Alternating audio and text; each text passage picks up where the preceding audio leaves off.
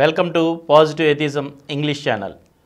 Today I am going to read out you the article on Atheism means moral freedom written by Sri Gora, the atheist leader. Atheism asserts the independence of the individual. It denies the existence of a power, natural or supernatural, which determines human life. For a long time, people have been supposing that their lives are determined by God, fate, or natural law. But the daily experience of free will disproves the existence of any determining factor. Yet, people have believed in the existence of a God, etc., on account of their slave-mindedness. Slave mind seeks a prop, and an early prop it took towards a notion of God. Slave-mindedness came to be known as theism, and its opposite as atheism. Positively, atheism means the experience of free will, which is the opposite of slave mind. The belief in the existence of God is followed by the associated beliefs in the existence of soul, of other worlds, and of rebirth. Atheism exposes all these beliefs as false. The world philosophies, politics, economics, ethics, and aesthetics were influenced by the slave-mindedness of theism. Now, atheism reinterprets them in the light of free will. Theism postulated a creator or a metaphysical reality and subordinated human life to it. But atheism reveals the fact that concept of a creator or of an ultimate reality is just man's understanding of the phenomena around him. Man is the creator of the notion of creation, and he is the author of the proposition of ultimate reality. There is no universe as entity. Universe is a product of man's understanding. It is what man thinks it is. The difference between theistic and atheistic understanding is the difference between going from universe to man and going from man to universe.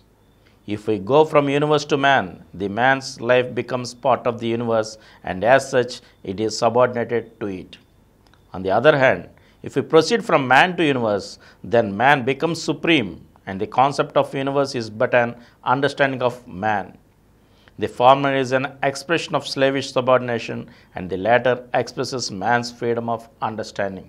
The interferences of creation and the metaphysical methods of ontology and theology are process of human understanding. The metaphysical understanding postulated a reality which is superior to the human being and thereby subordinated human life to an ultimate reality.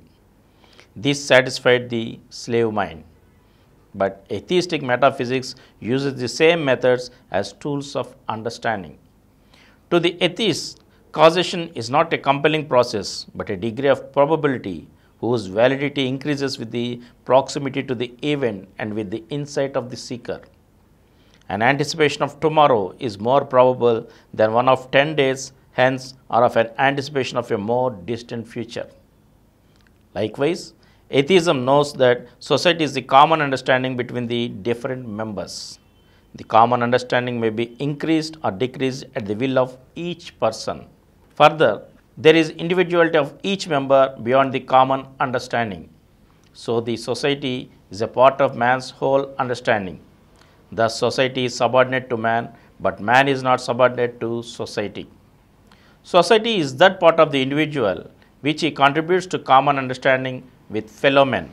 A citizen's relation to his government is similar to a member's relation to his society. A government derives authority from the aspect which citizens give to the law of the state, and a government collects revenues from the taxes which citizens pay. If a considerable section of the people lost respect for law or pay no taxes, any government is bound to collapse. So the people are the masters and government is only their creation. The superiority of a citizen over the government is more patent in democracy, where a government is found by the votes which citizens cast. So, atheistic politics treats people as masters and the heads of states, kings, presidents, or ministers as servants of people. Atheistic politics maintains the freedom of the citizen. This is the opposite of the theistic politics, which claims sovereignty for the state and calls for the obedience of the people. Marxist doctrine was theistic in a sense when it subordinated the individual consciousness to the social consciousness and to property relations. Atheism, on the other hand, considers civilization to be the progressive control of material forces by human skill, which is supreme in every situation. And from here, I shall continue it in the next episode. Thank you.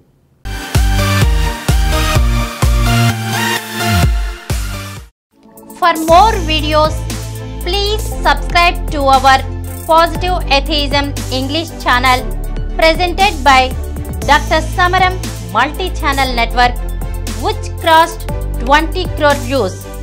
Please like, subscribe and share our videos, and for notification of our new videos, please click the bell icon. Please download Samaram Multi-Channel app and watch your favorite channels from your mobile. App available on Google Play Store and subscribe to the channels.